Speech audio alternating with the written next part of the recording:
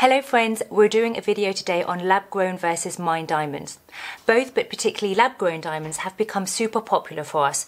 We've had lots of new as well as existing jewellery designer customers asking to have collections set with lab-grown diamonds, and so I thought it was a good time to finally talk about it.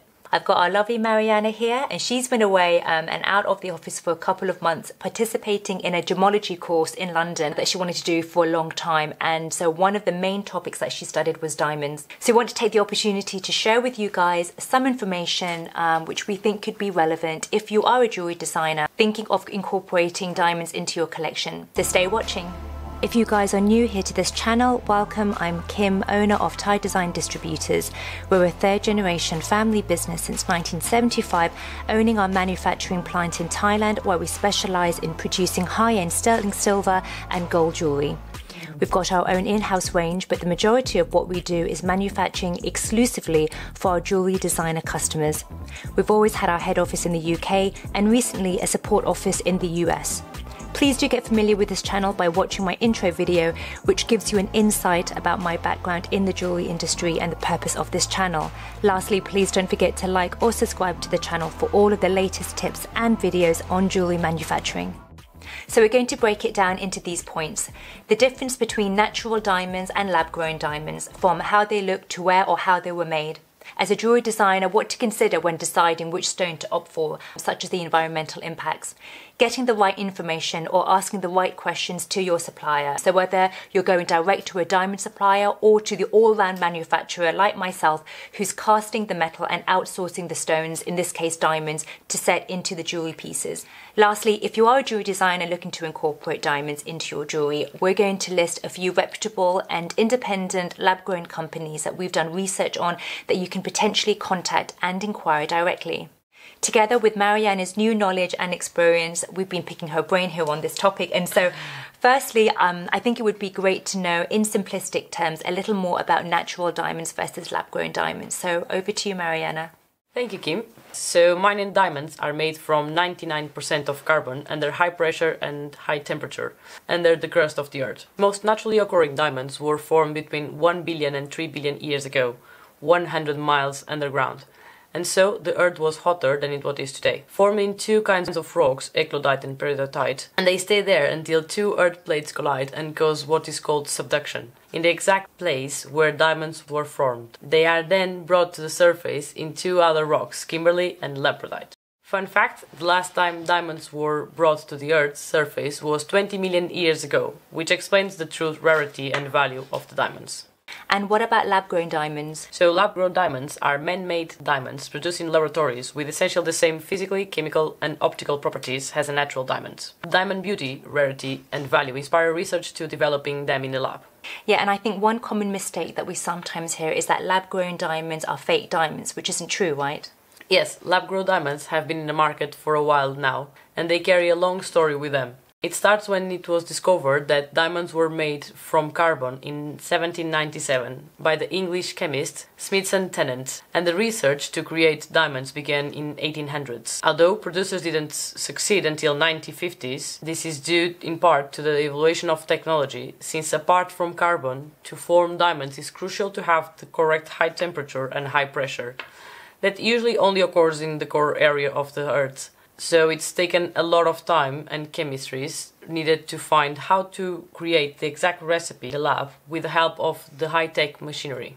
Another fun fact, the announcement of this achievement to the world was made on the 15th of February in 1955, a day after Valentine's Day. This was deliberate in order to avoid conflicts with the natural diamond sales for the season. Thank you, Mariana, for those interesting facts. Now, let's fast forward to today. We've been hearing a lot about lab-grown diamonds. As a jewellery manufacturer, there were more designers requesting information about incorporating lab-grown diamonds into their jewellery.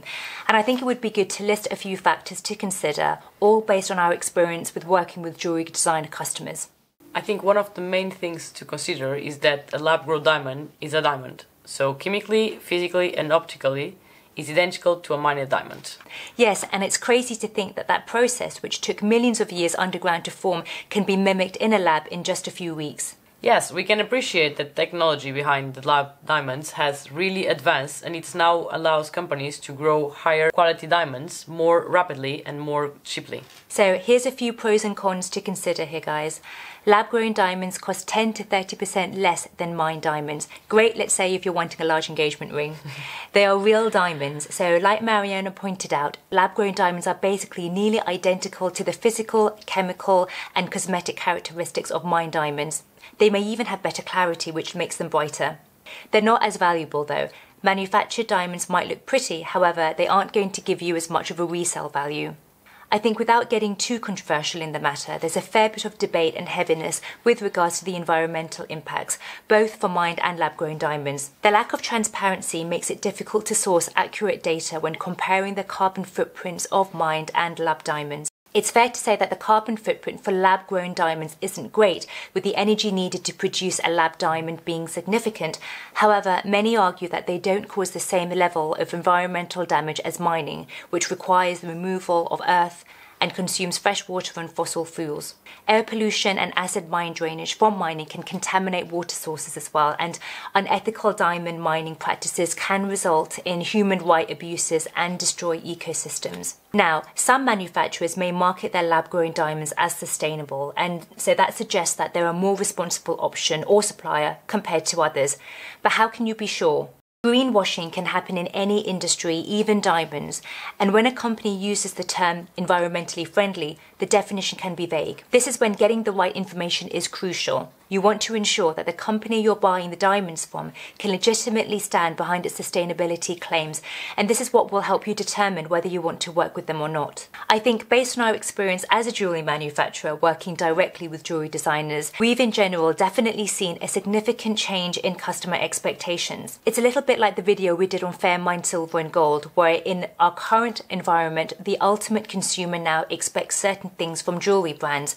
So let's say if you're buying a jewellery online, they expect a smooth transaction from when they buy the product all the way through to the after-purchase support, but also full transparency on what they are purchasing and its origin, meaning where the materials may have come from and potentially any cost implications derived from that purchase. The fair mined and fair trade is just an example of two standards in the silver and gold industry, and the choices available to, say, a jewelry designer who's passionate about tracing the metal all the way back to its source. I think we're in an age where consumers want the brands they support to not only make quality products, but have the necessary information available at their fingertips, whether it's about how the company treats their employees, working conditions, or reducing their amount of waste that they produce, or what their carbon footprint is. Customers want to know exactly what they're buying. And just like jewellery, whether your customer's buying it for themselves or as a gift, that piece of jewellery will hopefully be worn for decades.